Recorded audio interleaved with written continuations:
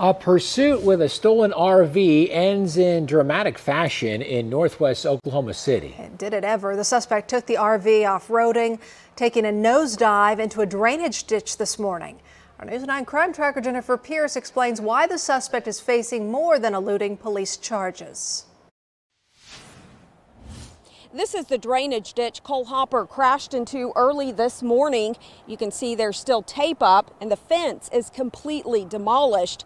Police say Hopper stole the RV and they found crack cocaine and fentanyl when he was arrested. This is something that's kind of new to us or unusual for us. A slow-speed pursuit with an RV came to a crashing end Thursday morning. Police say 32-year-old Cole Hopper was behind the wheel. It's unclear exactly what this person's plans were to do with the motorhome, but it was stolen. Reportedly stolen from Camping World on the Broadway Extension. An officer spotted the motorhome near I-44 in May. When they tried to pull it over, the motorhome fled. Officers followed the RV on neighborhood streets.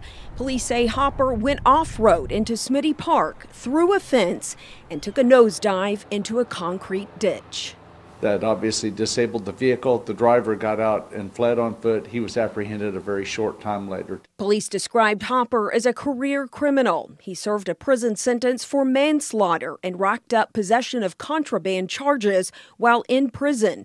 Following the pursuit, Hopper was booked into jail on charges of a stolen motor vehicle, eluding police, possession of drugs, and trafficking drugs.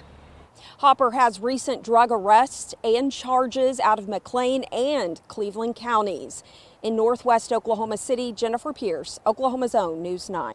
Jen, thanks. Hopper's current bond at the Oklahoma County Jail is set at nearly $38,000.